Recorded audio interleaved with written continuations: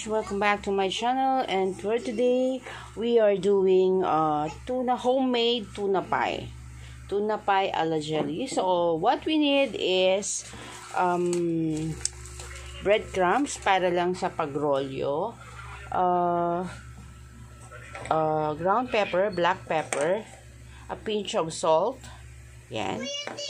Tapos cheese, wala kasing lockdown today, wala kaming available na cheese, yung depende rin sa cheese na gusto niyo, basta may cheese din siya para medyo creamy yung lasa. And then half cloves of onion, and then of course ang ating pinaka main cast ang ating century tuna, plus we have the loaf bread or tasty bread sa iba. So that's all.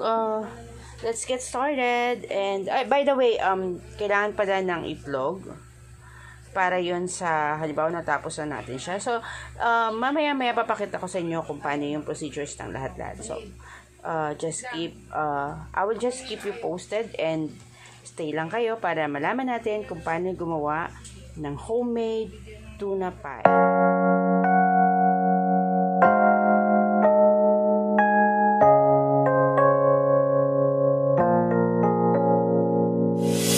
유난히도 캄캄한다면 나 홀로 너를 생각하네. 이런 기분 설명할 수 없어. 원래 이맘쯤 너와의 여행을 생각했었는데 네가 좋아하던 와인과 선물을 준비했겠지. 기뻐할 너를 상상하며, 근데 왜 이런 생각을 하면서 너를 추억만 하게 된 건지. 어쩌다 너와 나 왜 이렇게 끝난 건지. 너를 기억하면 난 가슴이 아파와. 어쩌다 너와 나 이렇게 잊혀진다면 다시 사랑할 수 없을 것 같아. 그날의 나는 내게 너무 낯설었겠지. 내 맘과 다르게 너에게 상처를 줬으니. 사랑한다는 말로도 부족했던 너에게 내가 너무 잘못한 것 같아. 너와 나의 다른 생각이. Yes mga besh, luto na ang aking tuna pie, homemade tuna pie. So palalamigin muna natin ng konti, and later on, what's the verdict? Dwayne's verdict. And yes, we're done mga besh. Ito na ang aking homemade tuna pie. Dahil nga sa lockdown, we are craving for tuna pie, Jollibee tuna pie.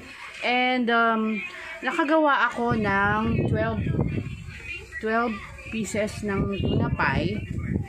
Meron pa akong sobrang konti dun sa tuna mixtures ko, and medyo malalaki yung loaf bread na i-produce ng pinagbilhan ko. So siguro marami-rami pa to kung medyo maliliit ng konti yung ginawa nila.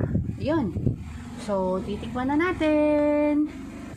And yes, tikiman time with Dwayne.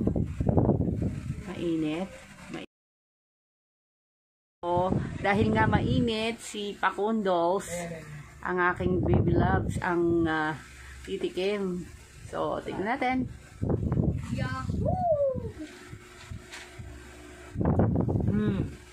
Masarap. Ayun. So, yummy daw mga besh. Yay! With matching claps. So, yun na nga mga besh. Patingin nga kabi ng gitna.